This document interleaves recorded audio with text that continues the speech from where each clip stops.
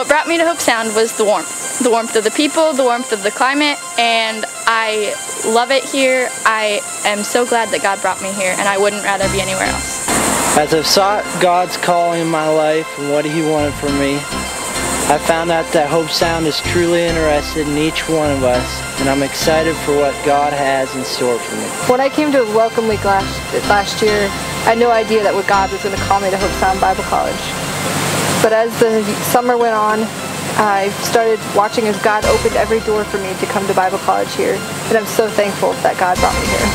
I was drawn to Hope Sound by the godly people and their godly attitude, and the excellent educational department. And it's been a big adjustment because I came from Alaska and it's a very different climate, but the people here have been welcoming and God has made the adjustment go very well, and I'm excited to see what He's going to do.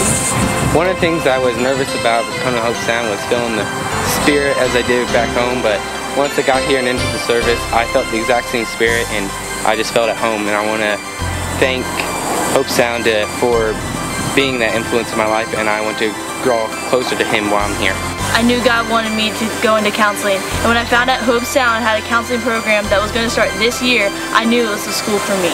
In the past, I've been heavily involved in politics, and I feel like it's a place where Christian people need to get involved so they can make a difference. And I felt like Hope Sound was the perfect place that I could come to get a biblical foundation for doing just that.